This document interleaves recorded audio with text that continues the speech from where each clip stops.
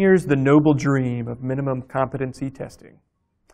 A reasonable standard is set, a hurdle that every child must leap before earning a credential. You want that high school diploma? You have to master this basic material. You have to demonstrate your competency in reading and math. No more goofing off in bogus electives. No more social promotion. No more moving kids on to the next grade even if they flunked. No more kids falling through the cracks. For employers, no more high school graduates, diplomas in hand, who can't even calculate fractions or write a cogent memo. In many ways, this idea of minimum competency testing is a bridge between the imperatives of equality and excellence in education. How could it possibly go wrong? The answer is in many ways. To understand some of them, let's take a look at one particular example of minimum competency testing out in the field. The case study of North Carolina, which instituted a program of minimum competency testing in the late 1970s. It was an early example of high-stakes testing, and at least one education historian has noted North Carolina's shift in the late 1970s towards minimum competency testing as part of the turn from civil rights and equality in education policy towards this idea of accountability and excellence in education policy. Now, one thing to think about in this video is this notion of accountability, which is something that sounds great in theory, but something that is often a little slippery when you actually try to figure out who is being held accountable for what. When we talk about education policy in particular, is it the student who's being held accountable, the parent, the teacher, the school, the state, the society at large? That's something to think about as we talk about minimum competency testing here in North Carolina in the 1970s. In this case, the central champion of minimum competency testing was the then Lieutenant Governor James B. Hunt, or Jim Hunt. Now, Hunt was running for governor, and he saw minimum competency testing as something that could be a key part of his education platform. He said that he wanted these tests to restore public faith in education after the trauma of desegregation. Now, why might this have seemed to be good politics for Hunt? The context here is that desegregation is something that had just come to pass, and it was a process that was still being worked out in much of North Carolina. I mean, in fact, it's a process that's still very much being worked out, and we've seen the resegregation of much of our school systems, but that's a topic for another time. During the 1970s, many whites were still coming to terms with the fact that they were attending desegregated schools, resenting what they perceived as a decline in quality. Meanwhile, many African Americans were starting to become a little more jaundiced about this process of desegregation. It had meant the closing of many cherished black institutions, and it had meant the firing and demotion of many highly qualified teachers and principals in black schools. Hunt thought that minimum competency testing could help restore faith in public schools and support for those schools in people both white and black, people who had their kids in school and those who were just paying taxes.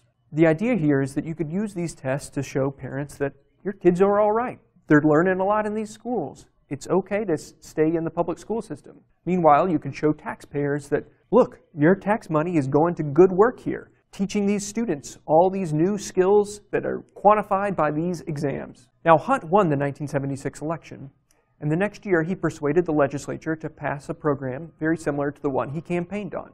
A 15-member testing commission was given the task of devising the tests in reading and math, which were considered obvious academic survival skills, and they would be administered in the 11th grade starting in the fall of 1978. Students would have up to 10 tries, but if they never passed the tests, even if they did everything they were supposed to do in order to graduate, they would get a certificate instead of a diploma. In this scheme, it was the students who were being held accountable. Hunt proclaimed, "It's really a matter of honesty. We've got to stop cheating young people, pretending that they have learned what they haven't. The test should make students better citizens and help students get the good, high-paying jobs now coming to our state." Hunt, at that time, was trying to move North Carolina away from the old traditional industries of textiles and furniture and tobacco and towards more lucrative, high-paying jobs in microelectronics or biotechnology. Now, some folks feared, with good reason, that this testing program would perpetuate the ill effects of segregation. North Carolina's program was modeled in part on a similar minimum competency testing program in Florida, which had started the year before North Carolina's. In those tests, about 37% of all 11th graders in the state of Florida failed. But that rate was much higher for African Americans at around 75%. Black plaintiffs challenged the tests in court, arguing that they shouldn't punish older cohorts for educational failings they had suffered under the older segregated order. In 1979, Florida courts sided with the plaintiffs, saying that the state couldn't deny diplomas until the taint of the dual system of education had been completely eliminated. This controversy had given minimum competency testing a bit of a bad rap. After studying Florida's system, the esteemed National Academy of Education proclaimed that any setting of statewide minimum competency standards for awarding the high school diploma is basically unworkable, exceeds the present measurement arts of the teaching profession, and will create more social problems than it can conceivably solve. That's bureaucratic speak for, this is a dumb idea. Now, the Hunt administration was not blind to this criticism of minimum competency tests. To address some of them, it decided to administer a test exam in the spring of 1978 to help iron out some of these kinks. The testing commission, which included at least a few African American representatives, tried to factor out cultural bias in the exams. The state also earmarked additional remediation money so that students who failed the exam wouldn't be hung out to dry. Remediation money was also helpful in that it appeased educators at schools with higher proportions of disadvantaged students. Now, the first tests that counted were administered in the fall of 1978. And the results were pretty good, at least compared to Florida. In North Carolina, about 90% of students passed the reading exam, while about 85% passed the math exam. Now, Hunt emphasized that these results were still not good enough, and he used that to push for even more money for the school system. By 1980, 99% of white students had passed the exam, and about 89% of black students were doing so. Hunt tried to use these numbers to declare victory for the power of accountability and remediation. But much of the press wasn't having it. The editor of the Greensboro Record said that the test was so easy it was, alas, meaningless. The News and Observer was even more pointed in an editorial in December 1980. The test is only the bearer of the bad news. That only 2% of seniors in North Carolina failed may say more about this state's test than the successes of the school system. A competency test does embrace certain values, that knowledge is better than ignorance and that being able to read and compute is better than not. Any school system that does not share these values is no more than a human warehouse in which students pass their time on their way to becoming unemployed and unemployable adults. Moreover, the attention to cultural bias and the greater passing numbers didn't preclude lawsuits in North Carolina. In May 1980, about 3,000 black children in North Carolina were going to be denied diplomas. But a group of plaintiffs, represented by famed civil rights attorney Julius Chambers, filed a lawsuit to stop the denial of their diplomas. North Carolina defended itself by arguing that this was actually supposed to help address the insidious effects of segregation by identifying those deficient in order to boost their ability to function in society. Eventually, the lawsuit was dropped, and some civil rights leaders came around with some lukewarm support for the testing program.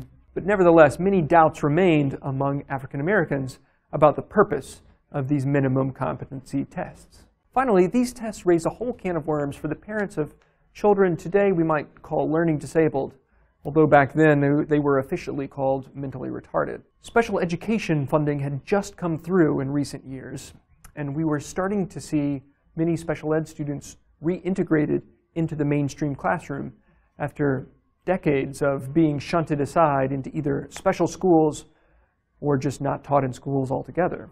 Now with minimum competency testing, many parents of learning disabled students were feeling like the rug was being pulled out from them yet again. Their children struggled in many respects to pass these tests.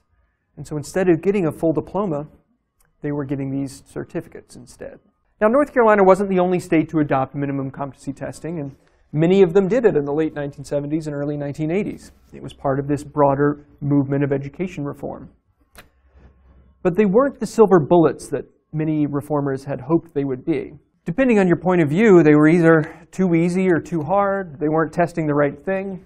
Many wondered if it made sense to hold students accountable rather than parents or teachers or schools or society. In North Carolina, perhaps the most important public policy failing for our purposes is that it didn't solve the political riddles that Jim Hunt hoped it would solve. It didn't shore up his political coalition, and it didn't restore faith in public schooling either. In the early 1980s, increasingly, Hunt moved away from talking about minimum competency testing and instead focused on new pet projects like merit pay for science and math teachers, or a residential high school for particularly gifted students in science and math. Still, even though minimum competency testing fell to the background rather than the foreground of public policy, the idea that high-stakes testing could be a bridge between excellence and equality continued to be a theme across the country, but particularly in North Carolina. And that's something we'll pick up in other videos.